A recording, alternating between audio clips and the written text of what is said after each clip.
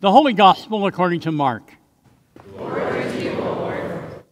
The beginning of the good news of Jesus Christ, the Son of God. As it is written in the prophet Isaiah, "See, I am sending my messenger ahead of you, who will prepare your way. The voice of one crying out in the wilderness, prepare the way of the Lord, and make his path straight." John the Baptizer appeared in the wilderness, proclaiming a baptism of repentance for the forgiveness of sins. And the people from the whole Judean countryside and all the people of Jerusalem were going out to him and were baptized by him in the river Jordan, confessing their sins. Now, John was clothed with camel's hair and with a leather belt around his waist, and he ate locusts and wild honey. He proclaimed, "The one who is more powerful than I is coming after me. I am not worthy to stoop down and untie the thong of his sandals. I have baptized you with water, but he will baptize you with the Holy Spirit." This is the gospel of our Lord. Praise to you, O Christ. You may be seated.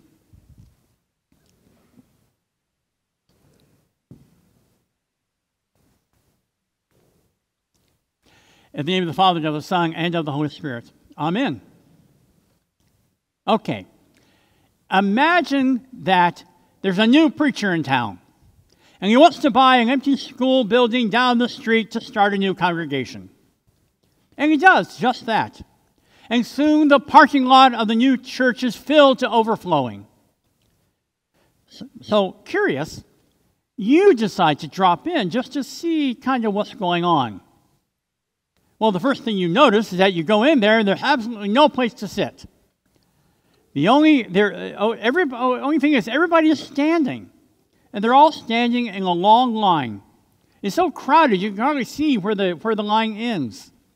But what you do see is you see somebody dressed in something that kind of looks like a shag carpet with a belt, and he's yelling at people. He's going, "Sinner, sinner, repent! Turn from your wicked ways." He's got to have a kind of a southern accent with it. And he stops long enough to pop a couple grasshoppers in his mouth. And while he's munching them down and trying not to get the legs between his teeth, he turns to the people in line. He takes them and he throws them into a big swimming pool. And just before the person goes under, you see the person going under as a member of celebration. And he says, "I baptize you now, but there will be another who will baptize you again." What? What? Who does this guy think he is anyway? I mean, what kind of an impression would this new preacher have on you if you saw that? Well, my guess is you would react to this new preacher in exactly the same way as the Jewish authorities would have to the colorful character we see in today's gospel. This man by the name of John the Baptizer, or John the Baptist. Now, every year we hear about John the Baptist. And maybe it's because we hear so much about this guy that we become a bit numb to the shockwave he would have caused. His dress, his diet, his demands, all of that were outrageous. And he believed in telling it to you just like he saw it. Didn't matter who you were. He would tell you that your sin smells and you needed a bath. Now, John, of course, lived in the wilderness.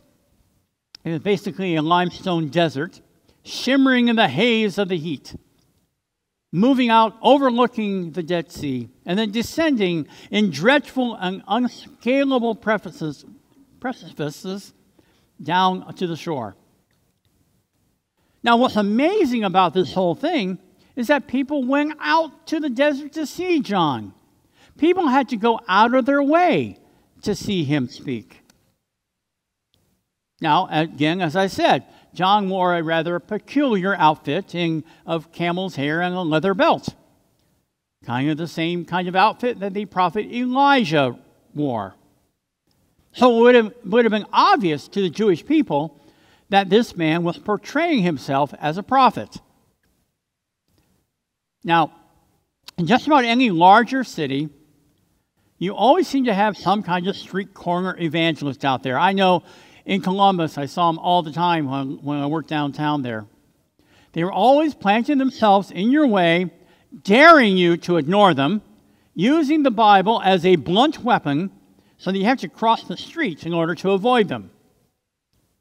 But John didn't do that. He planted himself in the middle of the wilderness so that anyone who wanted to hear what he had to say had to go out of their way to go hear him. So the question is, why on earth would somebody brave this lonely desert wilderness when the temple was right close by in Jerusalem? You know, that place with all the rabbis and all their accumulated wisdom and all the extra services they offered. Obviously, anyone who would turn away from all that was looking for something else. They were looking for something that holy temple couldn't supply. I try to imagine what John looked like. Big and hairy, you know, getting his camel hair soaked in the Jordan River and then dried out by the blistering wilderness sun.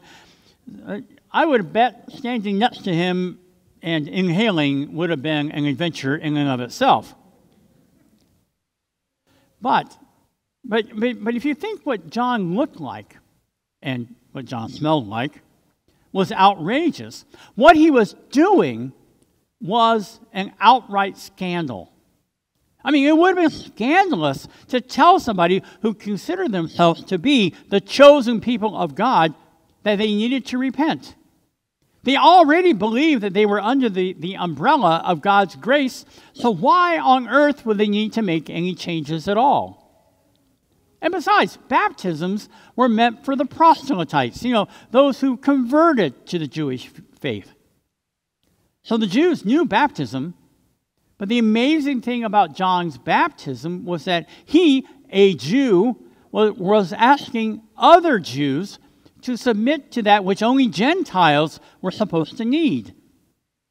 You see, what happened was John had made a tremendous discovery that to be a Jew in the radical sense was not to be a member of God's chosen people.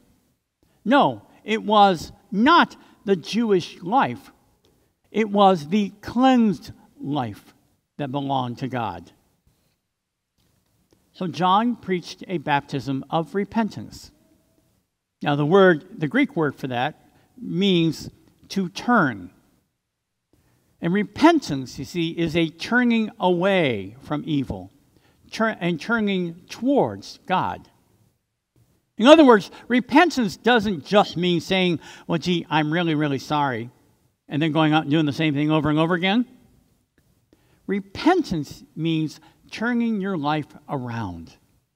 Turning your life around in order to avoid doing the same thing again and again and again.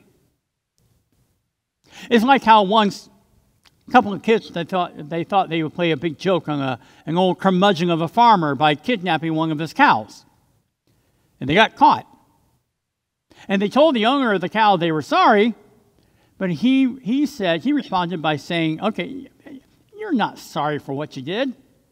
You're only sorry because you got caught. Well, repenting of our sins means that we know that we have already been caught and that we need to make a concerted effort to change our ways.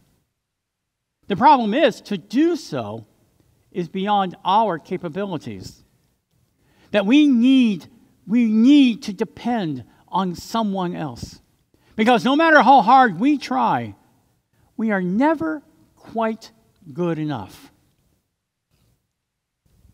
There was one critic one time who went to a lot of churches and heard many a preacher say, don't try to impress God with your works. Don't try to keep the rules and regulations and thus try to win your way, therefore, to heaven. And this critic said, when he looked around, he said, at these utterly casual Christians, he said to someone, well, I look around and I got to say, who the heck is trying? Studies have shown that those Christians who participate in Bible studies and in Sunday school classes, for the most part, they really just use the Bible to reinforce the way that they're already living. They don't see the Bible as challenging them to change the way they live. I once heard about a guy who called up the highway department to complain about the condition of the road in front of his house. He kept calling and kept calling, complaining about all the potholes and the bumps, but the highway department just never did a darn thing. Finally, though, the guy kept calling so many times, the highway department said that they are going to do something about this road after all.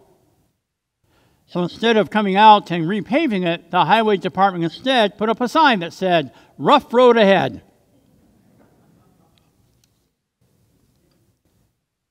I wonder if that's not the thing that we do, a lot of us do with our lives. We see the sins that are there, but instead of fixing them, we kind of ignore them. So once again, on this Advent Sunday, we hear John the Baptist calling out to all of us, "Repent, prepare the way of the Lord." Okay, so what do we do to prepare the way of the Lord? Is that road already in the condition that it should be? Does it need a little patching here and there? Or does that road really need to be torn up and totally rebuilt down to the foundation? 2,000 plus years ago, the Savior God promised to send us was born in a manger in Bethlehem.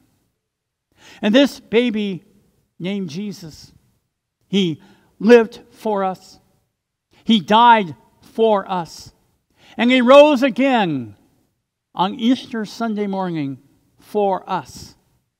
And now, whenever we work to live more faithfully to God's will, we are continually reminded that Jesus is coming back for us, coming back to gather us into his loving arms, to carry us to his home with our Father in heaven.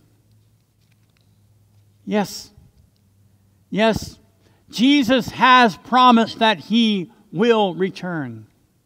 My family in the faith, don't let your preparations to receive him end with Advent.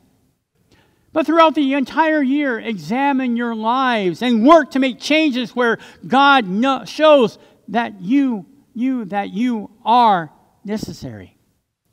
And through these acts of preparation and repentance, find comfort.